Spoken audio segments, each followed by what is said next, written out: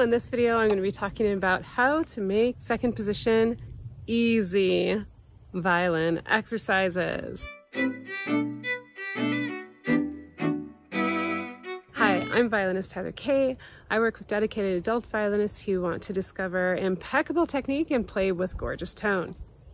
In this video, I'll be giving you tips on second position, where to find, and how to practice. Why is second position very important to learn as violinists? It makes specific keys a lot easier to play with less string crossings. So for example, C major, F major, B flat major keys are very second position friendly.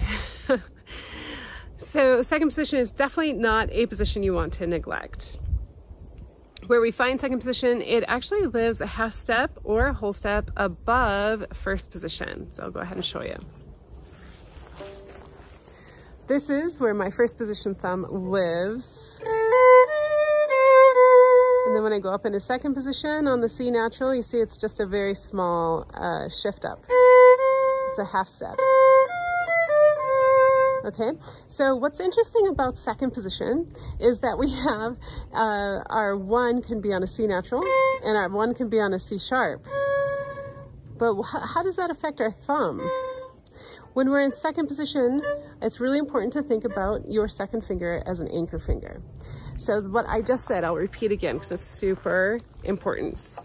Violinists that I've worked with have found this as a major breakthrough. Professional adult violinists. The secret to second position, if I may say, it's not necessarily a secret, but the biggest breakthrough tip I can give you for second position is to have your two as your anchor. So when we are playing in second, we find our two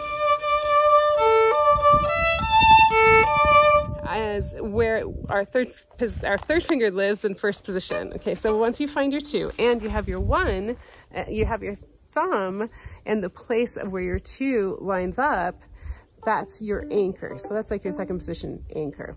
Okay, so that's our first exercise. The exercise I want to give you today is to find that two on every string, okay, and feel really confident with that. Feel how you physically feel, visually see where that two is landing, and then take your hand away and land on that two directly. Okay, so those are the exercises for the second finger anchor to make sure your two is anchored. The other breakthrough tip for you for second position is actually the thumb lives in two different homes. For all the positions, our thumb has a home. First position, third position, fourth position, fifth position, you know, as we go up, okay? So basically fifth position on up, the thumb doesn't change its home too much. But second position, our thumb actually has two homes. So I'll show you. Here is first position.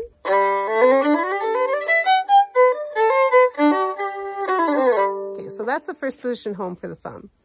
When we go into second position, if we're going up the half step to B flat, F, C, and G, the thumb moves here. So we have our second position thumb home here.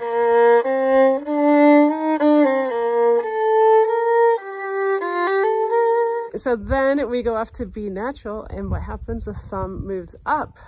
So when our thumb is on B, F sharp, C sharp, and G sharp, the thumb is in relation to the one there as well, okay? So that would be our B major, F sharp major, and our C sharp major. Okay, so that's where our thumb would live when our one is placed on that higher place, okay? So it's not like our two is anchored and then we go from an F sharp to a low one for that F natural. We actually have our thumb in two different homes. So as you're studying second position, make sure to keep that in mind, that you know where your thumb lives. Another tip I have for you for getting to know second position really well is to understand your hand frame.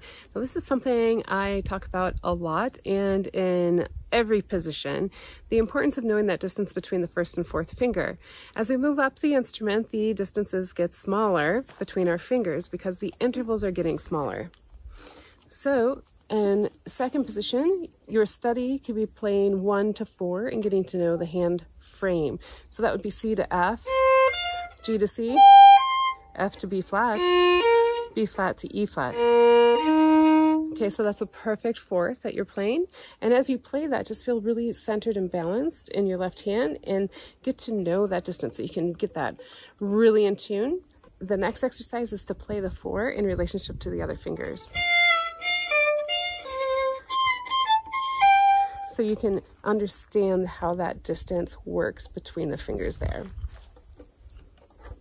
I would also highly suggest reading a lot of etudes, scales, exercises in second position. Violinists that I've worked with have, out of all the positions, have found second position is the most difficult reading-wise.